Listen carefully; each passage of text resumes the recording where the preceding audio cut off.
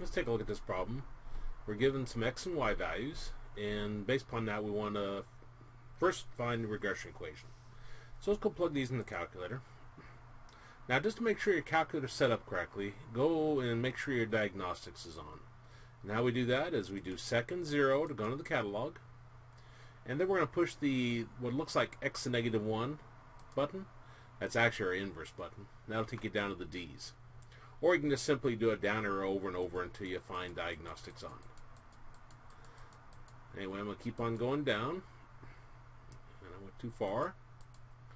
And we want diagnostic on, and you press enter, and then enter again.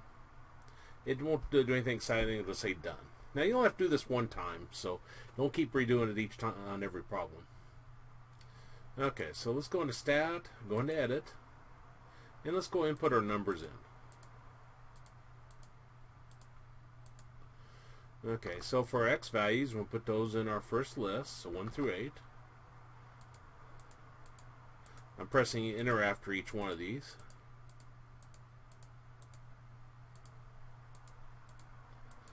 Okay. Now I'll go over to L2, and that's where I put my y values. So I got 12 and 21, so 12 enter, 21 enter, 25 enter, 32 enter, 41 enter, 45 enter, 81 enter, and 93 enter. And double check some of my numbers.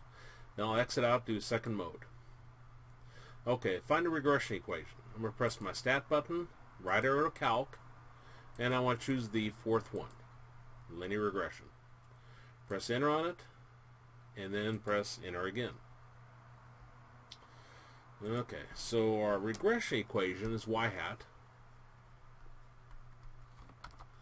And I said 2 decimal places, so we're going to plug in this a value into this y is equal to ax plus b. Well, we're round to 2 decimal places, that's 11.14, so 11.14x. And then we'll plug in this b value in for b, and it's negative 6.39 to 2 decimal places.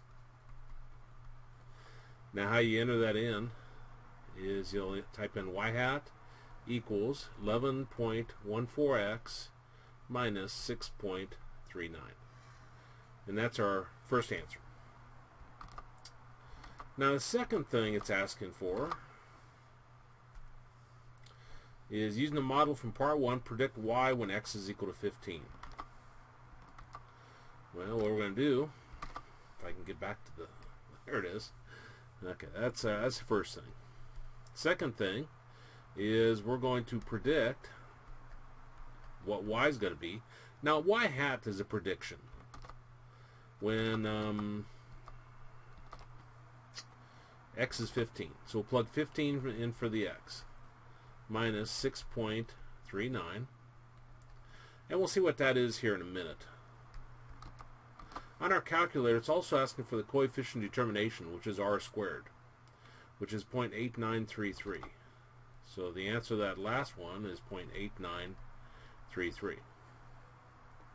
Now for this one, let's plug that in, see what we get.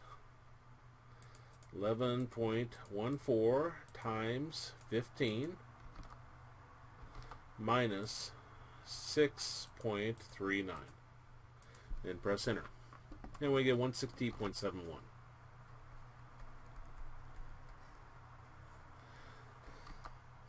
Now, notice here, answer form, I say it's just a number, but I say round to 2 decimal places. So this is the 2 decimal places, we're fine there. Now our last one, the coefficient determination, I say round to 4 decimal places. And we took it 4 decimal places, so that's fine. So those would be our answers.